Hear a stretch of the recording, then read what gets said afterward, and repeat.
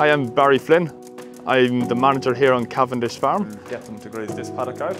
We're here in Mid Canterbury. We have 190 hectares and we're grass-based feeding as well. We have 600 Friesian cows and we have Tru-Test collars on the cows. Yeah, I'd definitely recommend the system. Our in-calf rate has increased by 9%, but also it's reduced silent heats and our short returns. We have found benefits not only through mating, but also all year round with the health monitoring system.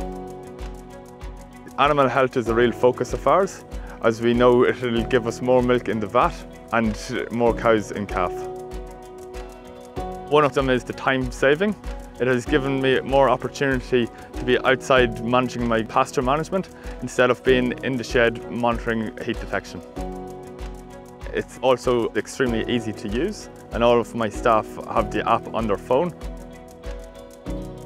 And late calving cows past the 15th of October, our empty rate went down to 13%, which yeah, we're delighted with that. We think that the future of farming is investing in technology and working with technology, and we found that the collars would give us this benefit.